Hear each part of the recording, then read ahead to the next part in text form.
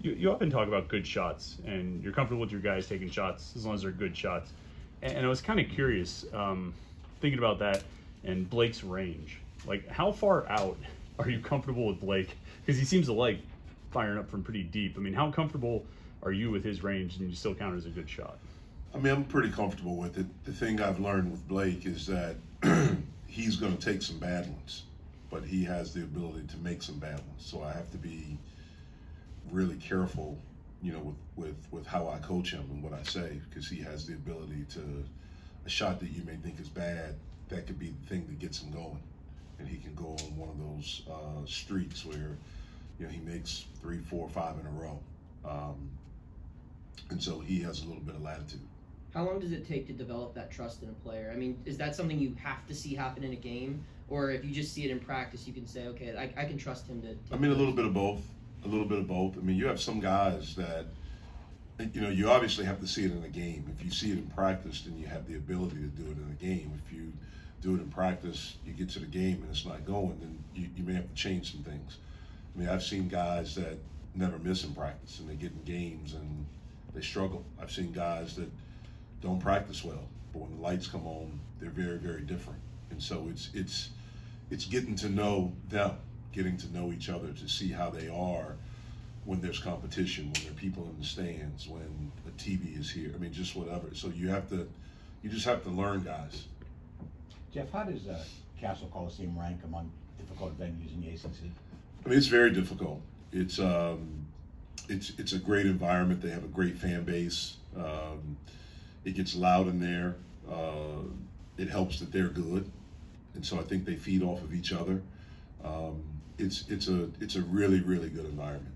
So it's even more important for these guys to talk amongst themselves. Absolutely. Absolutely. I mean, it's important all the time, but even more so when you go on the road, because you're going to face a crowd that's hostile. But at this point in the season, though, I would imagine you feel they're pretty comfortable in those situations. I hope so. I feel we are, but we have to keep doing it. Jeff, you guys right now have the second lowest field goal percentage allowed to your opponents in the conference right now. What do you see from your guys pushing through in practices to keep up the defensive pressure that you guys have shown this season? Well, I think it's a lot of studying, watching tape, especially this time of year, because it's not a lot we can do in practice as far as physicality. We walk through, we break down different things. We watch a lot of tape collectively as a group, individually with guys, with positions, talk about tendencies, try to get our guys to understand the opponent's tendency, them as a team, individuals. And so it's a lot of that stuff right now. And it's just something that we try to do every day. We try to have some sort of aspect every day of something defensively, whether it be walkthrough, whether it be shell drill, whether it be breakdown stuff, whatever it is. We try to do that. We try to have some aspect of where we watch tape of our opponent or even us, some things that we need to improve on. When I say, we talk about feedback, that's one of the things. It's sometimes it'll be, I come up with the different labels. It could be, teaching defense, some things that we need to work on. It could be bad defense, something that we didn't do well. Normally there's some things that we've done really well. It's better when there are a lot of things that we've done well on that side. So it's just constantly trying to teach and trying to get them to see. And then it's also understanding how guys learn. Some guys are visual learners. Some guys, they can look at a scouting report and know it. Some guys, you have to verbalize it to them. So it's a lot of that, just trying to figure out, the best way that they are able to retain stuff. Have there been any times when you do your own, your coaches do your scouting reports, and you guys have your plan going into a film meeting, and then you have players who have done their own scouting, and they're like, oh yeah, we've seen this, and they have their own input. Has that ever caught you off guard? We have guys this year that do a lot of watching tape on their own or coming up with a coach and doing that. We have guys on this team that watch a lot of games together. Like they may have seen 3 or 4 Virginia Tech games that they've just watched on their own, that they've talked about.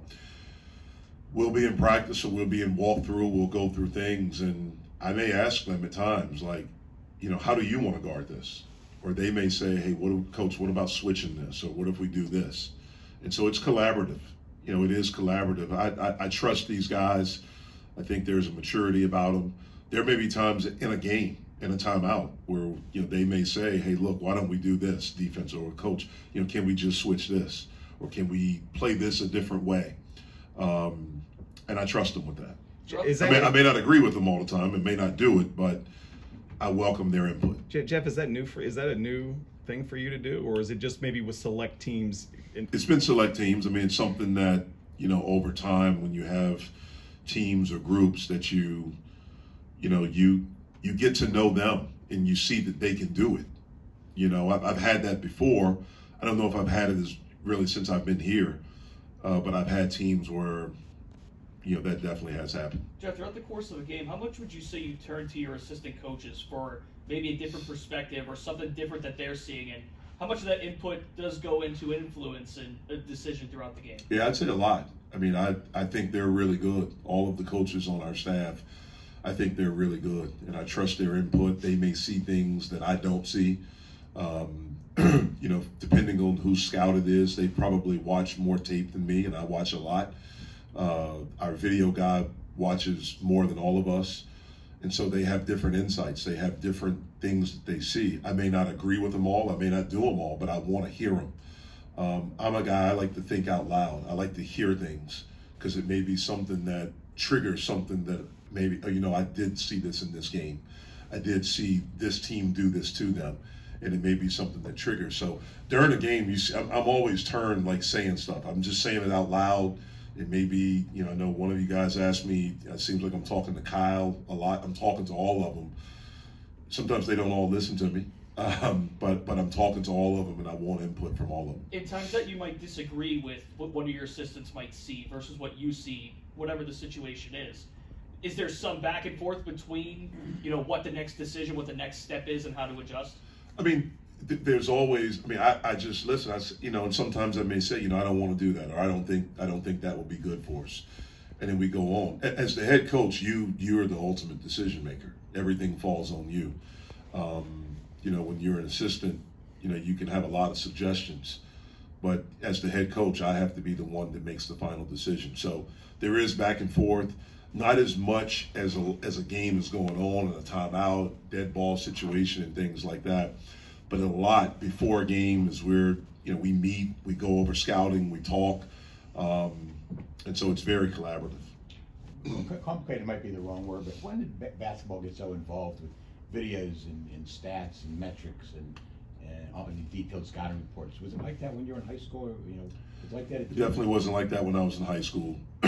When I played my 4 years at Duke, especially my first year, we were really good. And my last year, we were good. We didn't do a lot of walkthroughs, you know, because our thing was pressure. And I remember my freshman year going through a walkthrough, and we would walk through like half a play. And coach's thing was, okay, they're going to start it over here. If they're able to reverse it, then we're not playing good defense. Like you don't, you know. And so it's become more involved over the years. I think probably the NBA has a lot to do with that.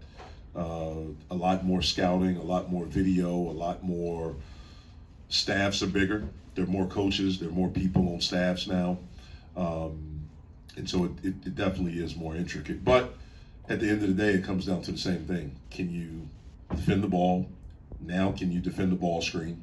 Can you get back in transition? Can you understand the strengths of the team and what they're trying to do? And do you have the ability to take some of those things away? It always comes down to that. Jeff, you've said numerous times about how good of a league you think the ACC is. How good of a league, sorry. yeah, how deep it is. Other people, you know, are perceiving it to be a down year in the ACC. Why do you think people feel that way? And do you think it's kind of unfair that bias has kind of affected some teams getting rankings or certain things like that? I definitely think that it's unfair and it's not true what people say about our league or what's been said about our league. I think our league is really good. Now, some leagues that are really, and other leagues are really good. Some of them may only have 10 teams, where we have 15. But when you look at it, you know, we have a team that's in the top 10 in the country. We have two other teams that are in the top 25. We have a team that was preseason ranked number 1 and spent time at number 1. We have another team that was at one point in the top 5. We have another team that in Virginia Tech that at one point was a top 20 team. And so I think there's depth in our league. I think they're really good players. I think they're really good coaches. I'm not sure why. I don't understand the metrics. I don't pretend to understand how they equate and how they come up with all these numbers. I know when we went head-to-head, there's a challenge that we had against another really, really good league. If my math is correct, we came out on top. The ACC came out on top. So I don't really understand why. Perhaps some of it is that, the two programs in our league, nationally known, aren't in the top 25 right now. So maybe there's a little bit of that. All I know is that every team in this league is really good. We're getting ready to play one on Saturday. And we respect every team in this league. What makes Virginia Tech good? They're older. They have a good core group of guys back. They're really good offensively. They have experience. They're well coached. It's a tough environment to play in down there. I think all of those things are why they're good. Virginia Tech moves the ball pretty well. I think they're top 40 in the country in assists per game. Is there a way for a defense to disrupt good ball movement or counter it?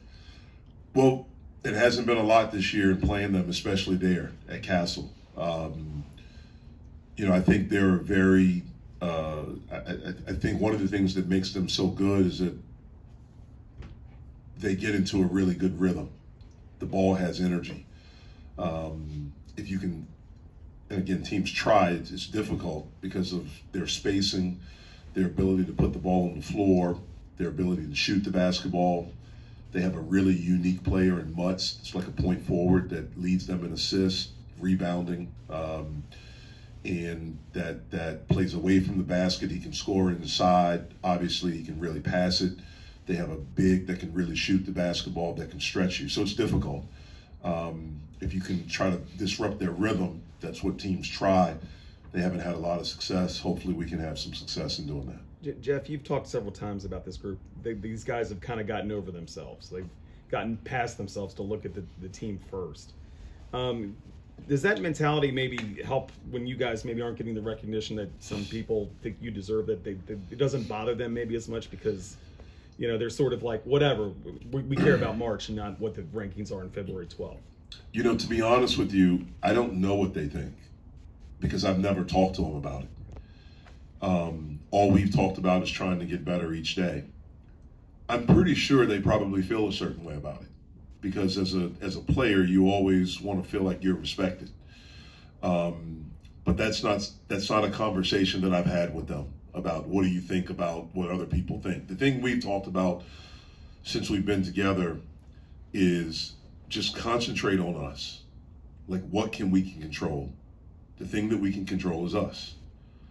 How hard we play, how together we are, how unselfish we are, understanding the scouting report, being able to try to execute a game plan, holding each other accountable. Those are the things. We can't worry about what the external world or the people that are in our sport or whoever's doing whatever thinks.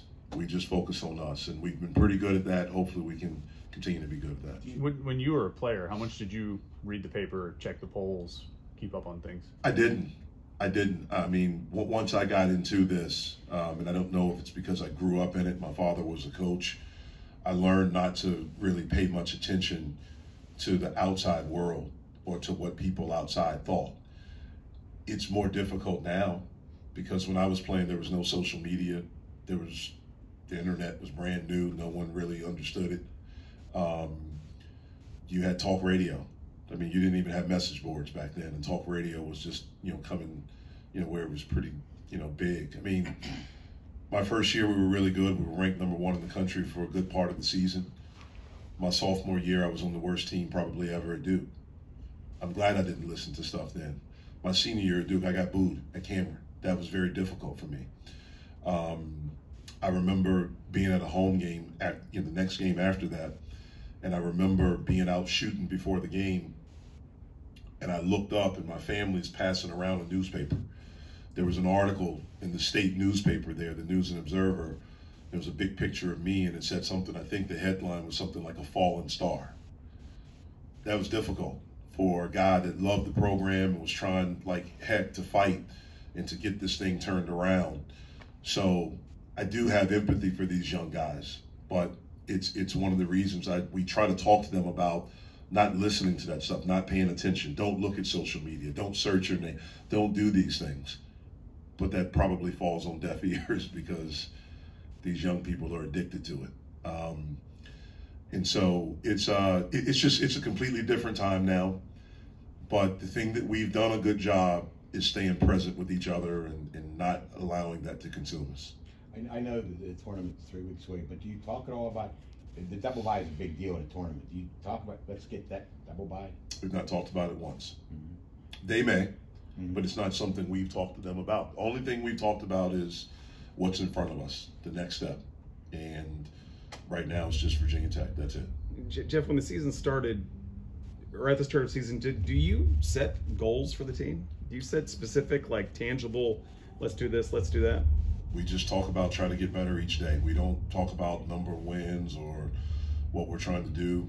We just talk about trying to be the best versions of who we can be every day. And the only thing I've said to them really all year, I've done it since I've been here, it seems like it's resonated this year, is to really concentrate on being a very good teammate.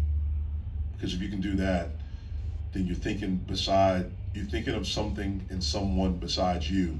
And normally when you do that, good stuff happens for you individually. The reason I ask is, there was 5 games left in the regular season. You guys, you have a chance to win the conference, a really good conference that I'm sure nobody outside of your room probably thought was possible back in October.